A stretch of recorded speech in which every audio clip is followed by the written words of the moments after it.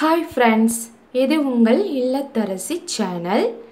இன்னைக்கு நாம உடலுக்கு ஆரோக்கியத்தை தரக்கூடிய எலுமிச்சம்பழம், இஞ்சி இது இரண்டையும் பயன்படுத்தி நாம லெமன் ஜிஞ்சர் ஜூஸ் எப்படி செய்யறதுன்றத பத்தி தான் இந்த வீடியோல பார்க்க போறோம்.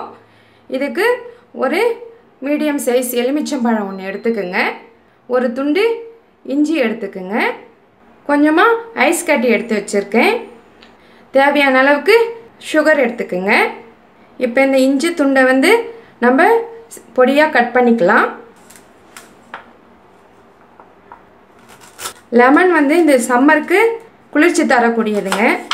இது ரெண்டையும் பயன்படுத்தி நாம் ஜூஸ் பண்ண போகிறோம். இஞ்சியை துண்டுகளாக கட் பண்ணியாச்சு. இப்போ லெமனையும் கட் பண்ணிக்கோங்க.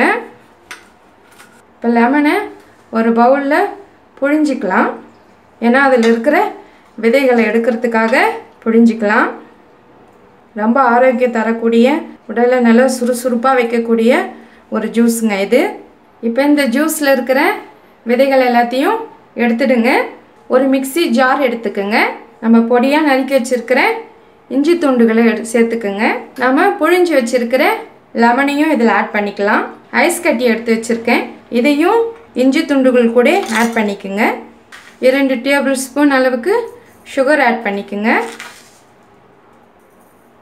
இப்போ இதை நாம் மிக்சியில் கொஞ்சமாக அரைக்கலாம். இப்போ நான் மிக்சியில் கொஞ்சம் அரைச்சிருக்கேன். நல்லா அரைப்பட்டிருக்கு இஞ்சிலாம். இப்போ இது ஜூஸ் ஃபில்டரில் நம்ம ஃபில்டர் பண்ணிக்கலாம். இது கூட கொஞ்சமாக வாட்டர் ஆட் பண்ணிக்கோங்க. இப்போ நான் வாட்டர் ஆட் பண்ண பிறகு நல்லா இது ஒரு ஸ்பூனால் நல்லா கலந்து விடுங்க. தேவைப்பட்டால் இது கூட நீங்கள் ஒரு டேபிள் ஸ்பூன் அளவுக்கு தேன் கூட ஆட் பண்ணிக்கலாம்.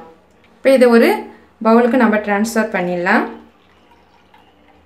லெமன் வந்து நல்லா குளிர்ச்சி தரக்கூடியது, இஞ்சி வந்து ஜீரணத்தன்மையை கொடுக்கக்கூடியது. இது ரெண்டையும் பயன்படுத்தி நம்ம ரொம்பவே ஜில்லுன்னு சூப்பரான ஒரு ஜூஸ் ரெடி பண்ணியிருக்கோம்.